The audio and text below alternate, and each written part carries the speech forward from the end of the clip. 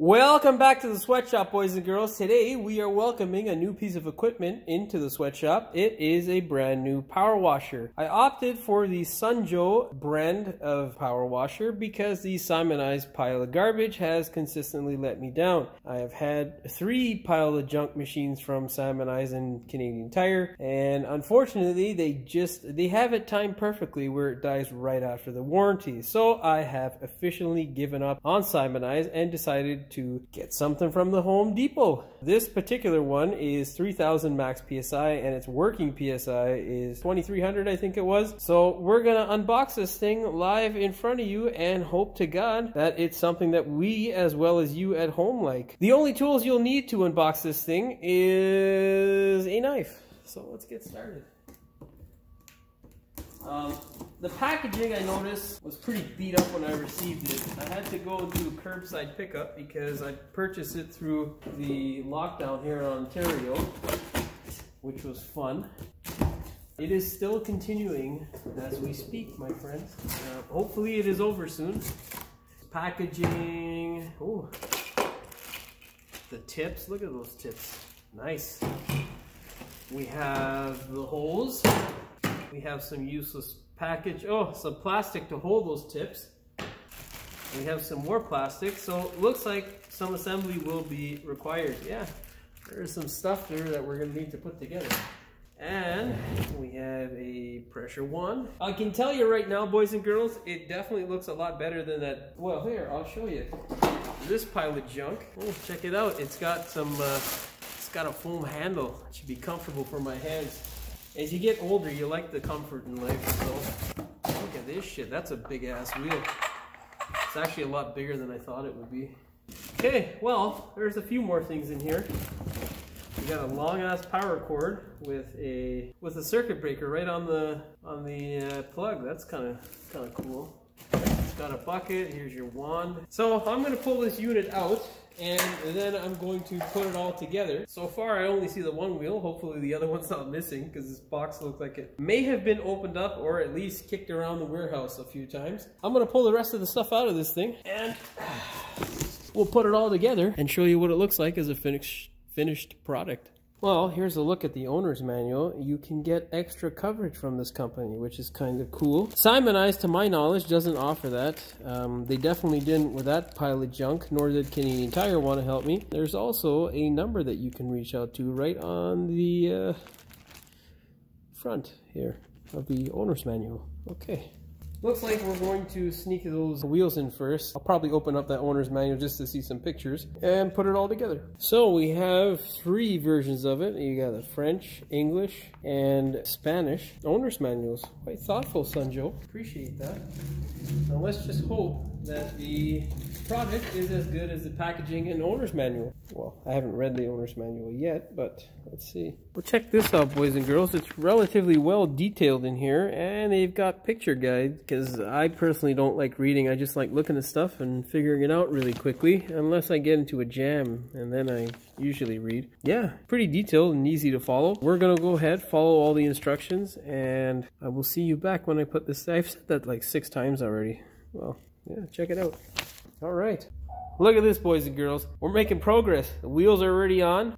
You don't even need tools. You just need hands. Pretty easy. I mean, all you got to do is sneak those wheels in, put the washer behind and the cotter pin, and you're good to go. Let's get to the top section of this thing now. Well, boys and girls, there is quite a few things I actually like right off the hop. There are these little labels on the nozzles, which are quite nice. The hose seems to be of really nice quality, and there's a place for everything, which is really nice. You've got a place for your cable on this side here, you've got a place for your nozzle on this side here, and then you've got a place for your hose here. There's also a pressure adjustment, what looks to be a pressure adjustment, and a soap bucket in the front there, which works with the nozzle. Can't wait to try it out, man. It looks fairly decent.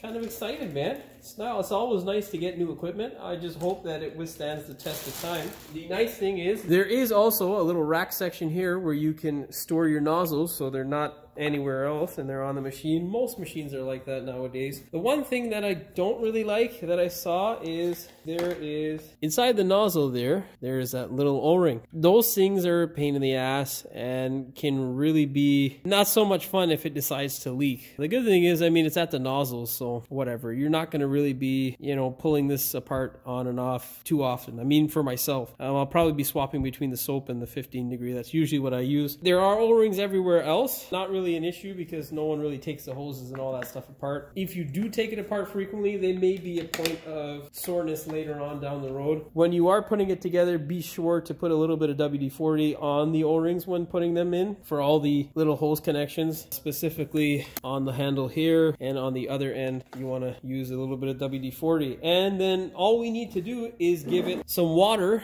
on this side here and some electricity and test this guy out, see what she does.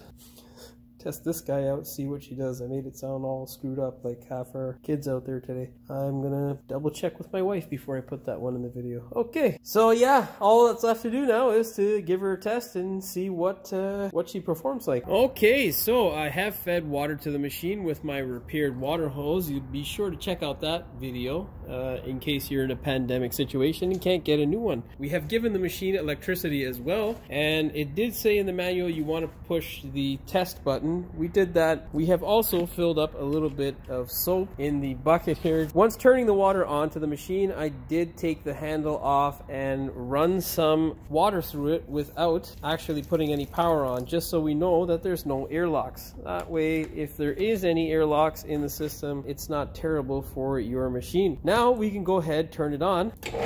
Sounds pretty good. It's nice and quick.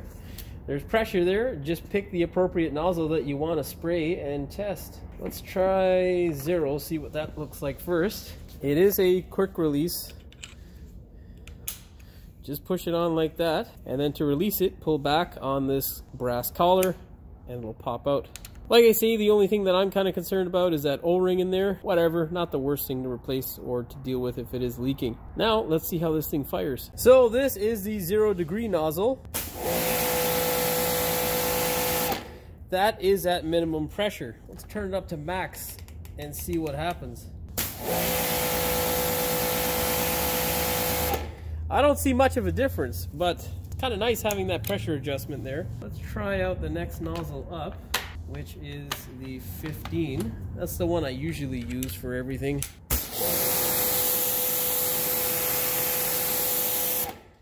Seems pretty good to me. Let's see what that 25 degrees got in store for us.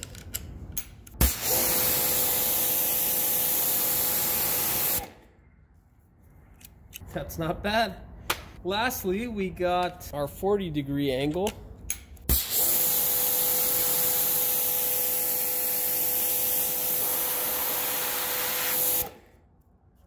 Seemed pretty decent to me.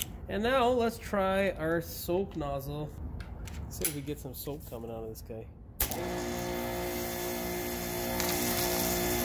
Oh yeah. I don't see any soap yet. There it is.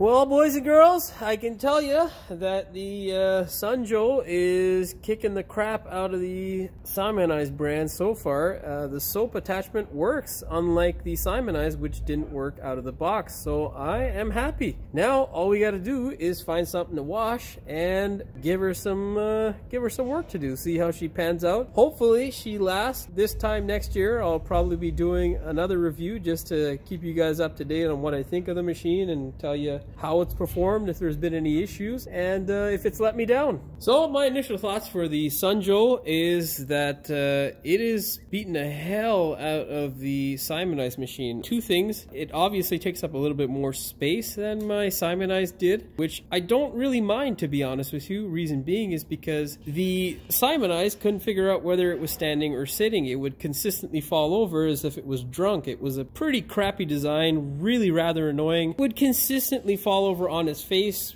In this section here, which was not so good for the hose and potentially could break it. One other thing that you'll notice in the packaging is that the Sunjoe send you what looks like a grenade pin of some sort for a really small, weak grenade, but in fact this is just a little needle so you can poke through the filter if any debris gets in on the inlet side, and I believe it was for cleaning the nozzles as well. You can check the owner's manual to confirm that. Other than that, man, I'm pretty happy with it. It functions right out of the box as it should. The soap nozzle works. I can't say the same was the case with the Simonized machine. The Simonized machine didn't work right out of the box in terms of the soap nozzle. Everything else did, but from day one it was a real bucket because it would consistently fall over. The previous Simonized didn't have that issue as so much. The previous Simonized machines that I had were a bit better, a little bit more durable, but I'm just tired of replacing them every 2 years. I think it's rather useless. I opted to go for an electric power washer because I didn't want to get another gas product or something for me to maintain. I just don't have the time to sort of maintain those things. You know, gas is definitely great. You know, you get quite a bit more power. It'll do a lot more. In my experience, they tend to be better, but I don't need the hassle of maintaining it, man. I'm happy with this. I'm only washing cars in the drive here and there. So one thing that I noticed that was kind of weird on the spec sheet was the Sunjoe has a very low intake of water. I think it says 1.3 gallons per minute, which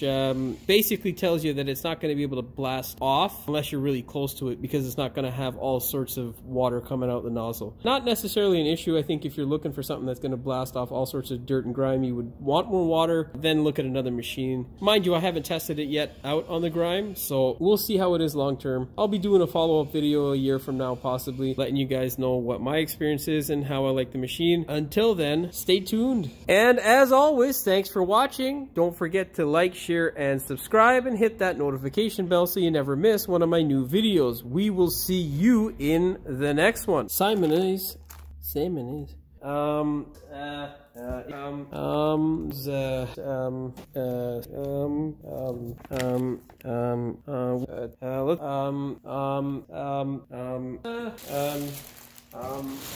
I even in frame here?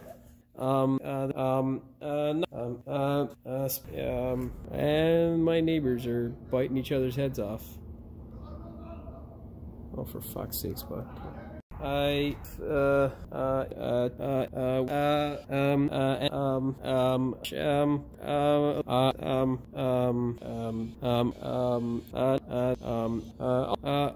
hitting that subscribe button. Don't forget to hit that, oh, I should have said that after. And of course, if you like the video, hit that like button. Definitely do share it and subscribe. And don't forget to hit the notification bell so you never miss one of my new videos. We will see you in the next one.